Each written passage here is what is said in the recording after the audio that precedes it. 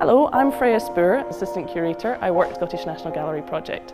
And now that the doors are open, we're delighted to be able to show the visitors what we've been working on, and I'm going to give you a tour today.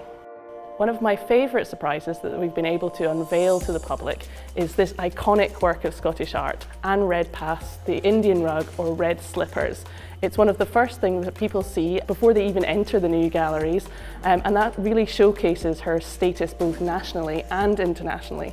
But what a lot of people don't realise is that this work has a hidden surprise. Let me show you. Using this innovative two-sided display, we're able to show this rarely seen landscape which Redpath painted on the back of her better-known work. Thanks to the generous support of the National Lottery Heritage Fund, we were able to embark on this ambitious project to make it more accessible and to create layered interpretation that allows people to access the collection in a way that works for them.